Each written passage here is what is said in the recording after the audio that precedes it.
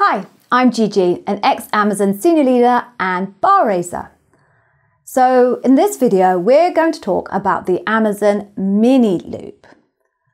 So the mini loop comes about after a special set of circumstances. Now, the majority of candidates will never face an Amazon mini loop, but it is possible that you will, and I'm guessing that's how you found your way to this video. So it's definitely worth knowing what it's all about. As you know, if you make it past the early rounds and assessments in your Amazon interview process, you will face the final round or panel, loop, whatever anyone wants to call it.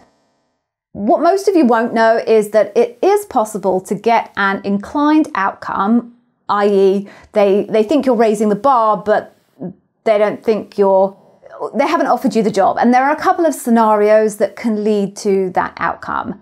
The first is just plainly you're just not the right fit for a role. That's because although your interviewers think you're raising the bar at the level you're applying for, they've decided that you just don't have the right functional skills or demonstrated top scoring strengths in the leadership principles that are most critical for that role.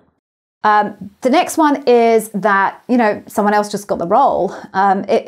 This happens when they either decide to fill the role with an internal candidate, or maybe an offer was extended and accepted by a candidate who was like a fraction ahead of you on the conveyor belt that is the Amazon interview process for that role.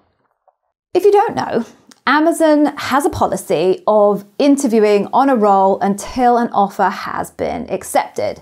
So at this point, they've decided that you would make a great Amazonian, but they don't have a role for you. So your recruiter should try and help you find an alternative role that seems a good fit for you. Or if they're busy, they may tell you to take responsibility for finding an alternative for yourself. My advice is that, even in a situation where a recruiter offers to help you, you should really kind of still be proactive in looking for an alternative role for yourself. So if you or your recruiter find an alternative role and the recruiter and hiring manager for that role want to interview you, it's then that you could be invited to an Amazon mini loop. The Amazon mini loop is, it's just essentially a condensed version of a proper Amazon interview loop. You'll usually only have around 3 interviewers, and best of all, in this case, no bar raiser.